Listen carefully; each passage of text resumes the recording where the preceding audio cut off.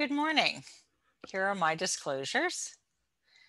My name is Dr. Holly Middlecoff, and I'm pleased to share with you this morning the results of our studies into the differential expression of immune cell instigators of COVID-19 infection in tobacco cigarette smokers and electronic cigarette vapors. The SARS-CoV-2 virus, the virus responsible for the COVID-19 infection, has infected over 100 million people worldwide, resulting in over 2 million deaths in the ongoing COVID-19 pandemic. The coronavirus, shown here, is covered in these spike proteins. It gains entry into the host cell when the spike proteins bind to the ACE2 receptor on the host cell. But before the spike protein can latch onto the receptor, it has to be cleaved or modified. The spike protein can be cleaved or modified by host proteases. One is called the TMPRSS2 protease, and the other is furin. Once cleaved or primed, the spike proteins bind to the ACE2 host receptor, and the virus is internalized by endocytosis. But beyond this, very little is known about the mechanisms of virulence of the SARS-CoV-2 virus and the factors increasing vulnerability to severe infection. The role of smoking in COVID-19 infection is controversial.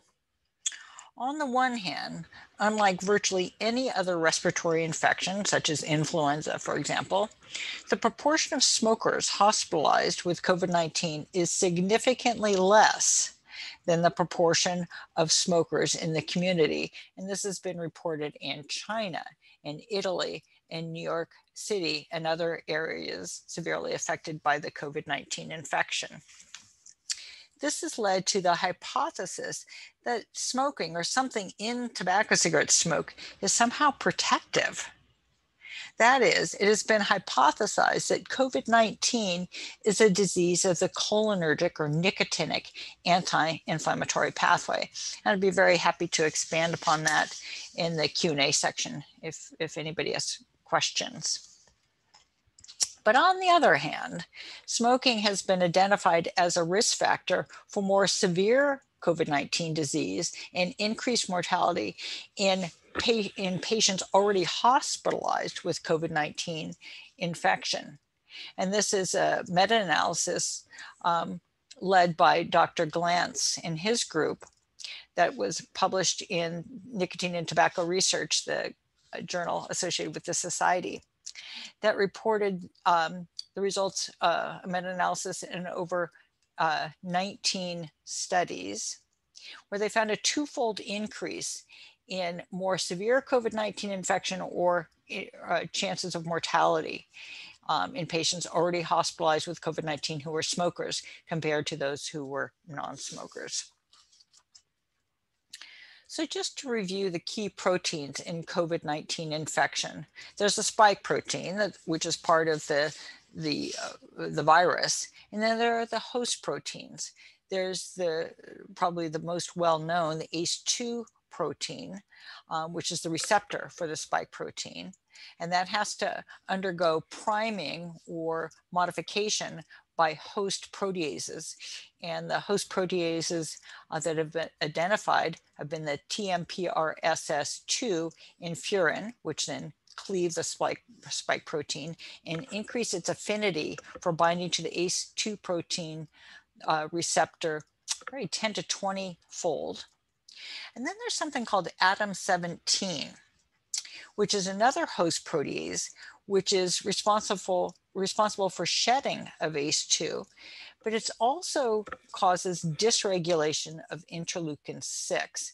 And as we all know, increased interleukin-6 levels have been associated with increased mortality from the COVID-19 infection.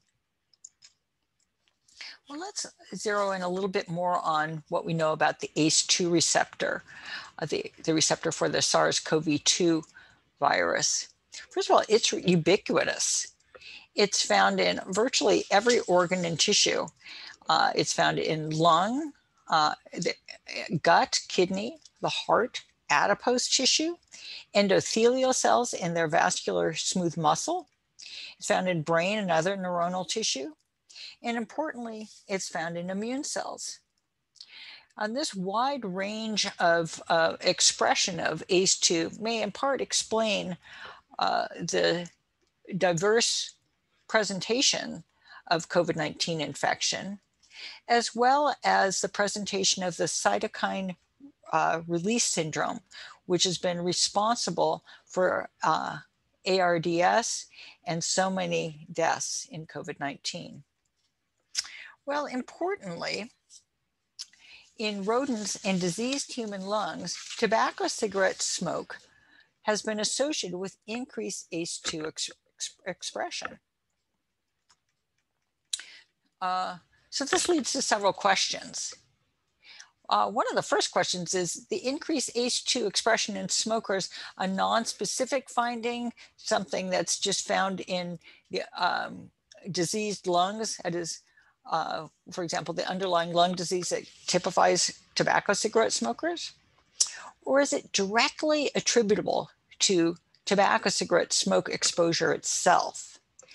And if so, if this is the case, is it the nicotine in the tobacco cigarette smoke, or one or more of the thousands of other non-nicotine toxicants and constituents in tobacco cigarette smoke? And how about the other key proteins in COVID-19 infection? How are they impacted by smoking? And by nicotine, and also by the non-nicotine constituents? So we reasoned that studies in healthy young people without any lung disease, but who smoke tobacco cigarettes, would clarify this issue of whether smoking alone, in the absence of inflammatory lung disease, increases key instigators of COVID-19 infection. Well, how about vaping? Everybody at this meeting knows that electronic cigarette vaping is increasing. Electronic cigarette emissions contain far fewer toxicants compared to tobacco cigarette smoke, and those that are there are present in much lower, several magnitudes of lower concentrations. That is except for one, nicotine. Nicotine levels are similar in tobacco and electronic cigarette emissions and in the people who use them. Well, what is known about vaping in COVID-19?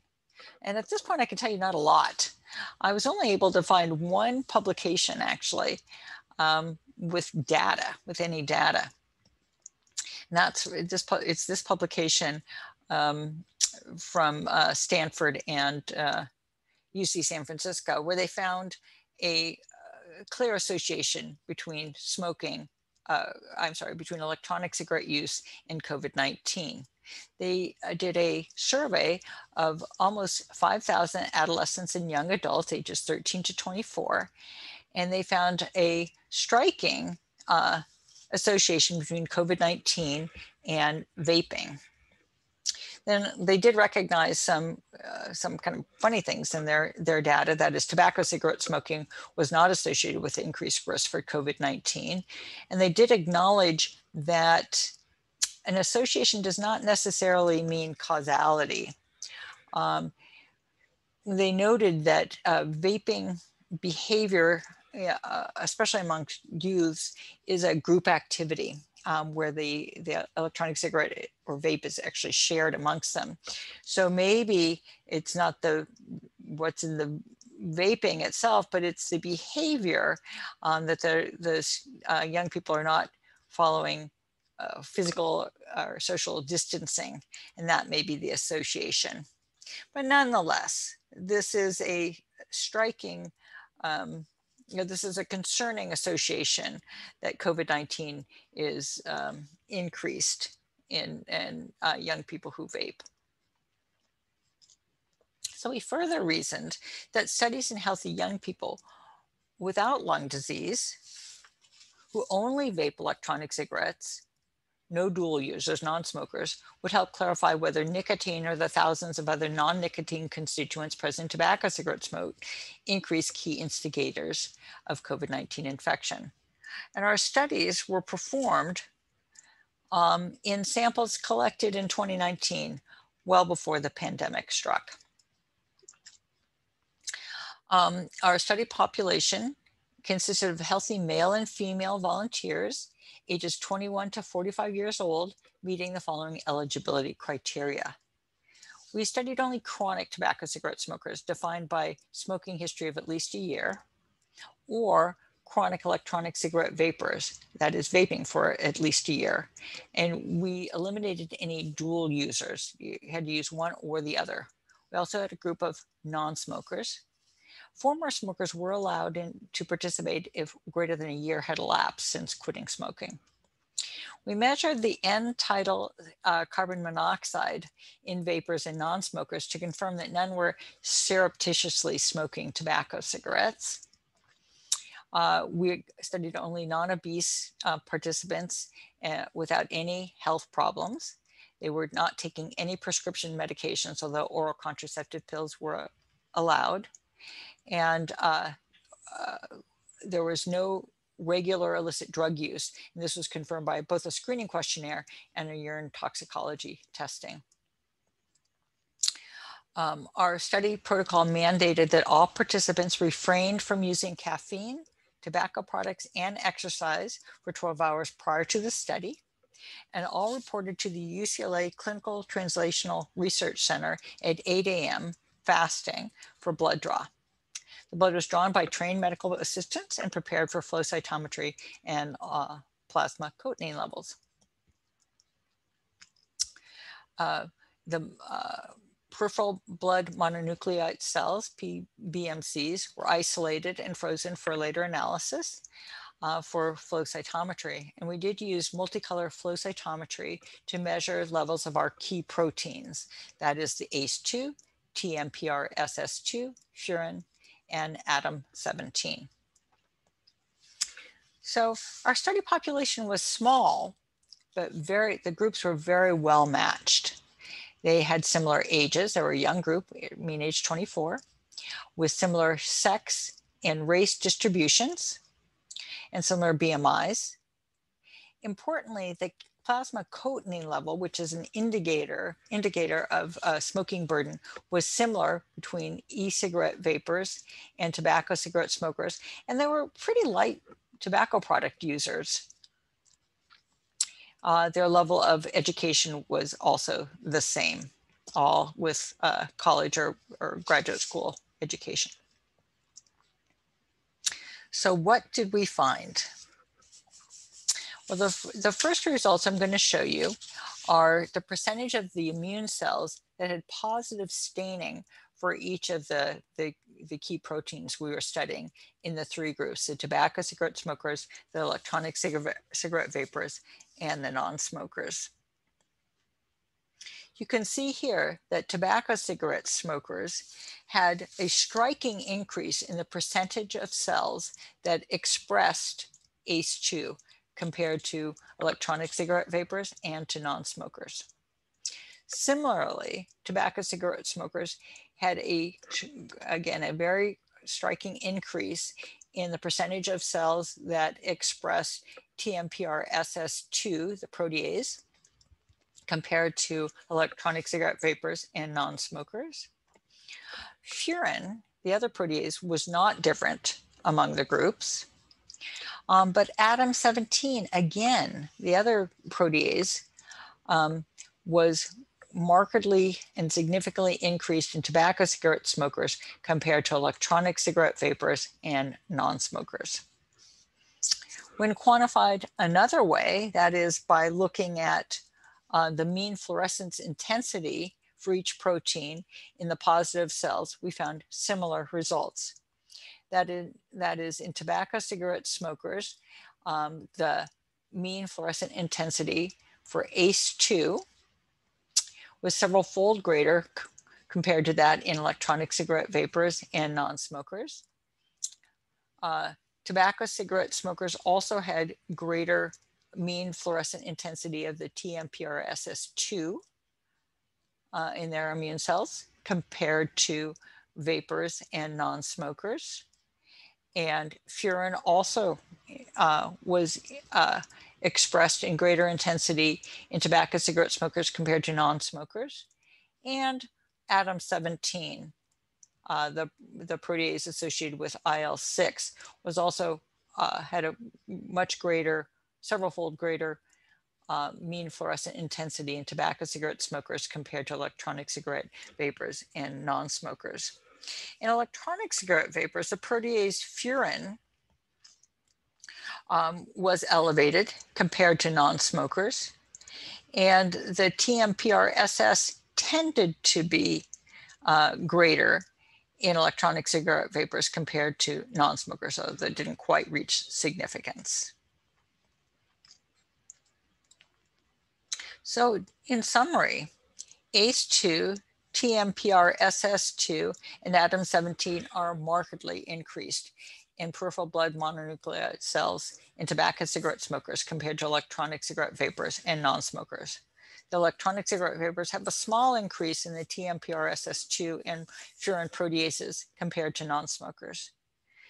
And the similar cotinine levels in our smokers and vapors implicates the non-nicotine toxicants in tobacco cigarette smoke in inducing the ACE2 and the proteases.